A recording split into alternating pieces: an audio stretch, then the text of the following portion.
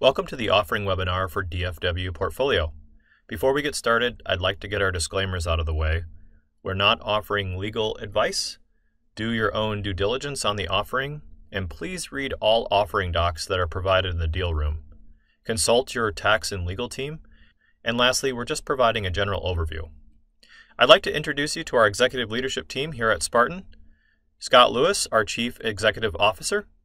My name is Ryan Gibson, the Chief Investment Officer, and Ben Lapidus, our CFO, who will be speaking tonight on the feasibility and the financials of the investment. For those who would like to log in to our dashboard, please visit our website, www.spartan-investors.com. Click on our investor portal. You'll see it at the top right of the screen. And you can either create a username or use your existing login.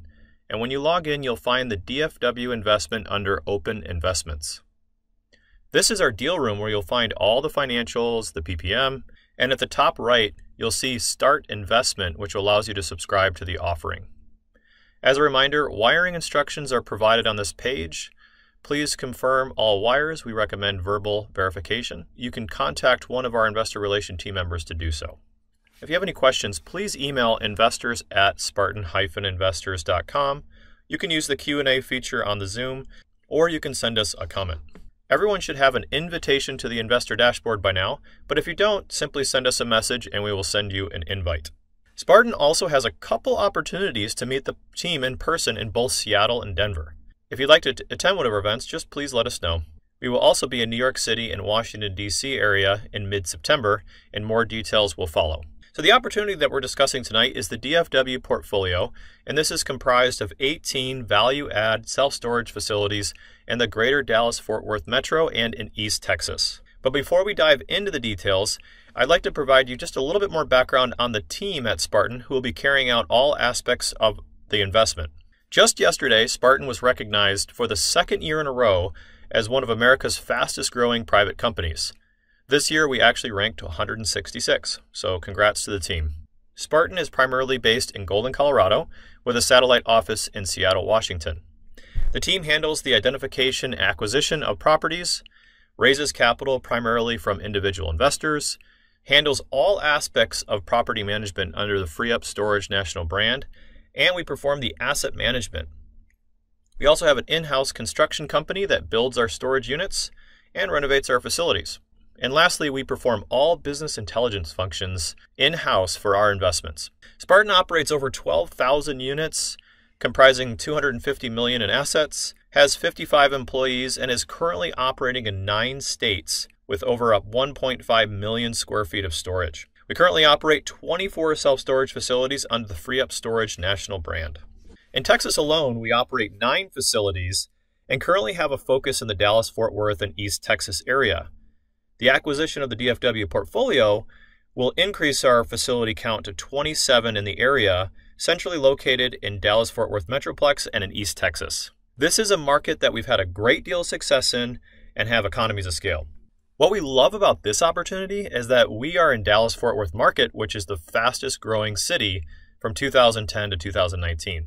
Spartan plans to add 160,000 square feet to the portfolio by building additional units in undersupplied markets that have high population growth. Due to the high occupancy at many of the facilities, the investment projects day one cash flow that we distribute monthly to our investors, and most, if not all, facilities have great drive-by traffic and great visibility from the main road.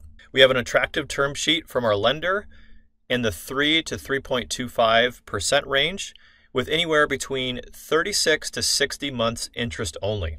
And as mentioned earlier, we have a strong presence in the market, and adding these properties will increase payroll efficiency and synergies. The market surrounding each facility has high occupancy, and most of them have higher rents. And so this is going to allow us to increase our rates to market and increase our NOI. We also will be deploying many improvements and rebrand the properties to drive traffic and increase NOI, and thereby increasing valuation at all the facilities. So let's talk about the investment. The investment hold period is projected at 5 years. Spartan is raising $37.5 million for the investment, and our minimum investment is $50,000. The investment has a preferred return of 7.5%, and a $50K investment projects an annual return of 17.5% with an equity multiple of 1.88 over a 5-year period.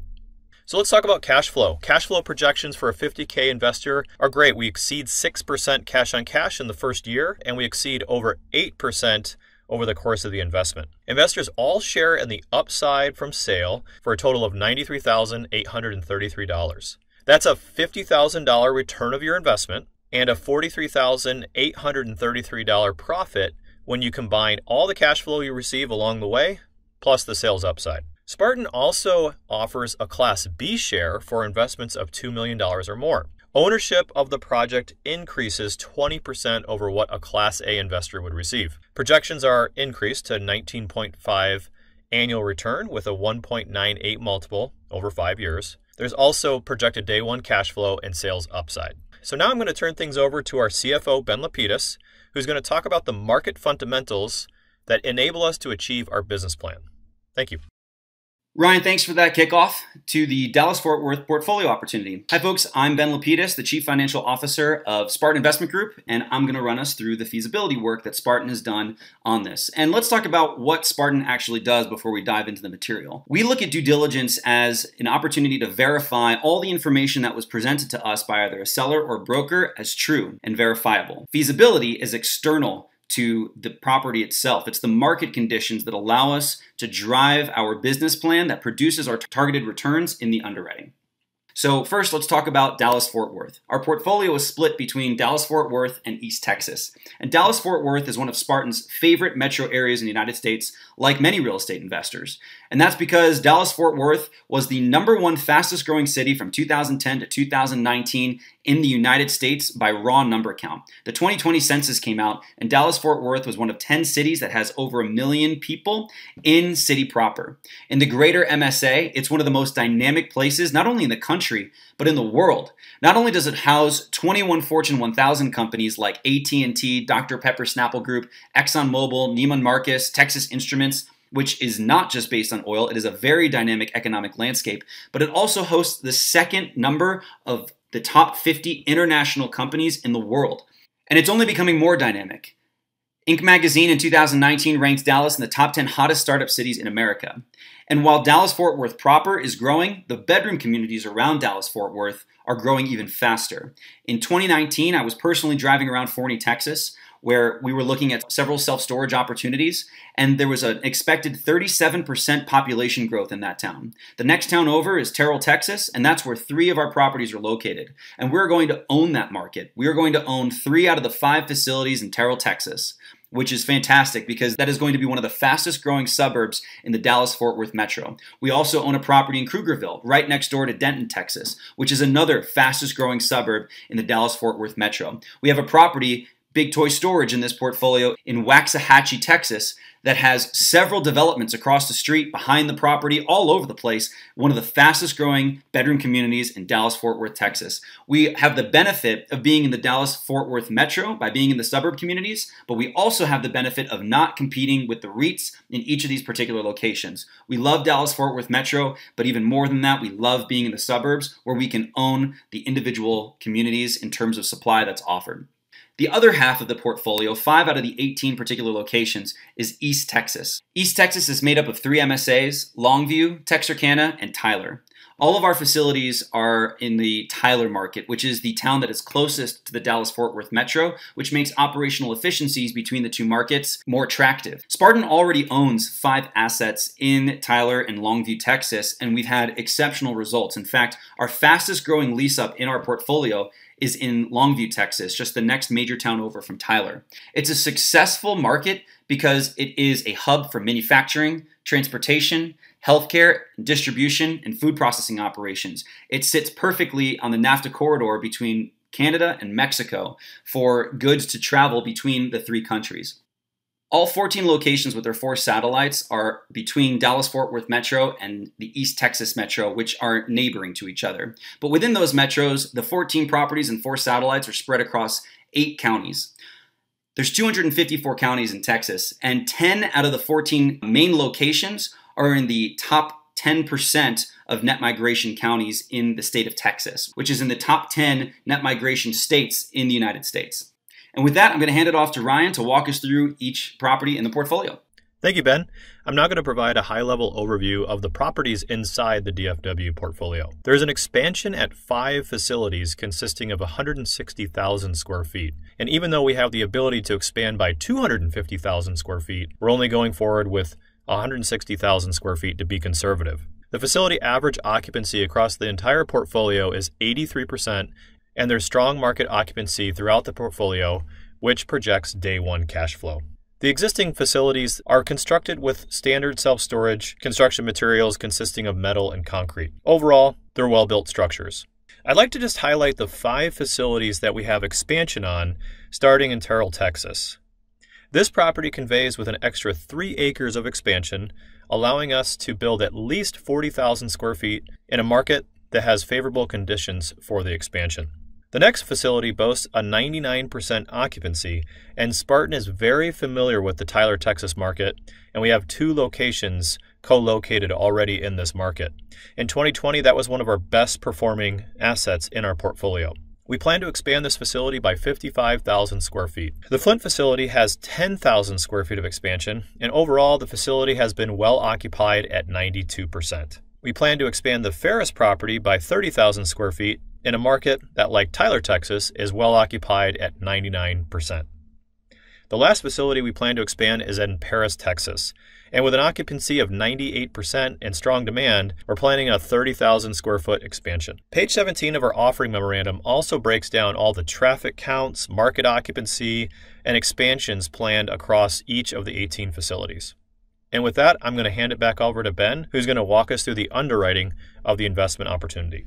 Thanks, Ryan. Ben Lapidus here again. And folks, I'm going to walk you through the financials that mirror our underwriting file that's available on the portal for this opportunity. The first data point I want to direct your attention to is the revenue growth that we're going to achieve between year 1 and year 3. We're looking to go from gross potential rental income of $7.3 million to over $10 million in 48 months. And how do we expect to do that? There's a couple of different components to our business plan, but the first is we're going to push the street rates by 16%.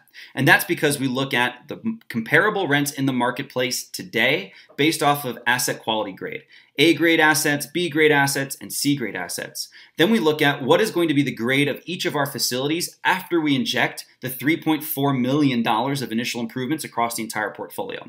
And when we make that comparison, we see that there is a 16% blended delta across the portfolio between where our rents should be after our quality grade improves across the portfolio and where rents are today. So we're going to be pushing our street rates by 16%. But it's not just the street rates. The market occupancy of the vast majority of these locations are 98, 99%. There is no reason why the economic occupancy should be as low as it is other than manager-operator lack of efficiency. So we're going to be increasing collections by 32% in the first 24 months. That doesn't mean that we're going to expect to be able to increase street rates 32%. That just means that we're going to get rid of the discounts, we're going to get rid of the delinquencies, we're going to get rid of the friends and family people who are there paying 30, 40, 50% less than some of their peers who are paying street rates today. And in addition to that, we're going to also increase the street rates by 16%. So that's part 1 of the business plan. It's operational efficiencies. Get to a point where our asset quality grade can demand the extra 16% plus on the street rates and increase our collection such that the overall revenue growth on the existing supply is close to 32%. Part 2 of the business plan is to take advantage of the 250,000 square feet that we could improve upon. However, we've looked at the markets across each of the 14 major locations and assessed not every facility should be improved upon with additional supply. Just because we have the land doesn't mean we should build the additional supply. So there's 5 locations that we've determined that not only do we have the space to expand, but we also have the market conditions that are ripe for expansion. And those 5 locations, we've determined 160,000 square feet, at least to start with. But that's what we underwrote, 160,000 square feet. We believe that we can achieve that with a very high level of confidence.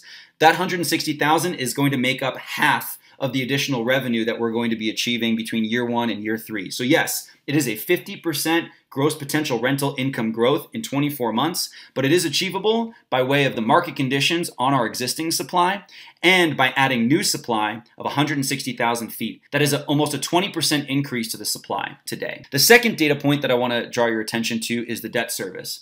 The debt service coverage ratio or the debt yield, depending on what you like to look at, are two of the best metrics to look at in terms of risk. Banks like to see a debt service coverage ratio of 1.25 to 1.3x of NOI. That means that you can cover your debt service and still have a cushion of 0.25, 0.3 left over on top of that debt service. An extra 25% or 30% in excess of the cost of your debt is profit, at least. Banks want to make sure that you are profitable with the debt service. In our first year, based on the terms that we're anticipating, we expect to have a debt service coverage ratio of 2.1.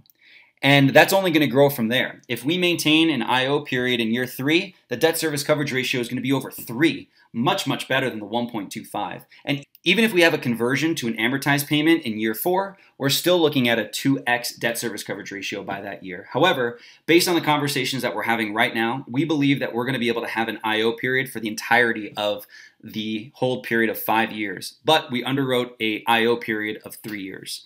We are targeting a rate of 3.25% and to include the construction component at 70% loan to cost. Our primary course of action is to achieve a 3.25% interest rate on 70% loan to cost on all of our items. That includes the $88.5 million of acquisition, the $3.4 million of initial improvements, and the $9 million plus in construction costs for the 160,000 square feet of expansion. The final data point I want to call your attention to is property taxes. Spartan has a lot of experience collaborating with multiple counties in the state of Texas and leveraging the laws built around equitable property tax assessments to make sure that we have the best outcome. So we feel very confident when we look at our competitive property tax dollars per square foot in the market to determine what our property tax increase is going to be. And so we've conservatively estimated that the property taxes blended across the portfolio are not likely to be higher than 40 to 50%. But we've underwritten a 59% increase in our portfolio property taxes to be achieved in month 18 of this portfolio. So we're underwriting an increase to the property taxes pretty early on in the portfolio. And we believe that this is fairly conservative given the conditions of what we've assessed across the competitive landscape in each of the different 8 counties. So walking through what this means for each investor, a Class A member has a minimum investment of $50,000. That's going to earn them an ownership amount of 0.0775% per $50,000. For Class B members, the minimum investment amount is $2 million, and the ownership for $2 million is 3.72%. That is a prorated 20% equity kicker relative to Class A members, but both classes have the same preferred return of 7.5%. The total operating returns on every $50,000 investment for Class A members is $20,106 and $23,726 for the sales side, the liquidity event. So almost a 50-50 split between the two. The total return works out to 17.5% annualized over a 5-year hold with an equity multiple of 1.88. On the Class B side, it's $815,000 total operating returns for a $2 million minimum investment with a liquidity event upside of over $1.1 million. So a little bit more weighted to the sales upside due to that equity kicker. But it works out to a annualized return of 19.5%. So by investing a minimum of $2 million, there is a 2% additional return for Class B members relative to Class A for an equity multiple of 1.98x, almost a doubling of your money in 5 years. And of course, we always like to look at what is our worst and our best case scenario. We can't guarantee that the returns are going to fall between worst and best case, but we have a very high level of confidence given our historical performance that we've experienced over the last half decade in self-storage to produce a range of returns. So while we're targeting a blended return between Class A and Class B of 17.9%, we have a high level of confidence that the returns are going to fall between 12% in our worst case scenario and 25% in our best case scenario. And the variables that change between the worst case, the best case, and the likely case scenario are some of the more meaningful ones. What's our assumed cap rate? What's our assumed rent growth? What's our assumed hold period? What's our assumed lease-up rate on the expansions? The major variables are considered in determining the likely worst and best case outcomes. And with that, I'm going to pass it back over to Ryan to take us home. Thank you, Ben. I wanted to thank everybody for watching the webinar, and I'd also like to introduce you to our investor relations team here at Spartan. Ted Green, Lauren Breichel, and myself, Ryan Gibson, are available to answer any questions you have about investing or on your current investments. The next steps are to log in and subscribe to the offering. If you need access to the investor dashboard, please reach out to one of us by emailing investors at spartan-investors.com. From the dashboard, you'll find all the documents pertaining to the offering and have the Start Investment button to start the subscription process. Well, thank you, everybody. We have our entire executive team on the webinar this evening to go over live questions. If you have any questions, please put them in the Q&A window or send a comment. Thank you.